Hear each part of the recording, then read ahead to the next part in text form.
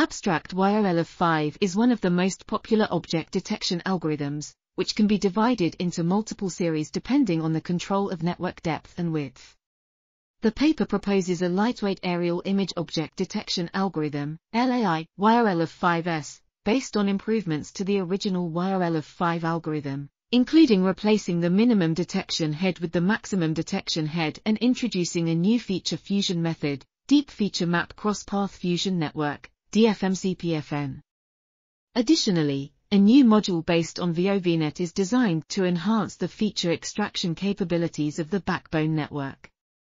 Finally, the paper utilizes the idea of ShuffleNet v2 to make the network lighter while maintaining its accuracy. On the Visdrone 2019 dataset, the detection accuracy of LAI, YOLOv5s is 8.3% higher than that of the original algorithm. This article was authored by Lixia Deng, Lingyun by Hongquan Li, and others. We are RTCLTV, links in the description below.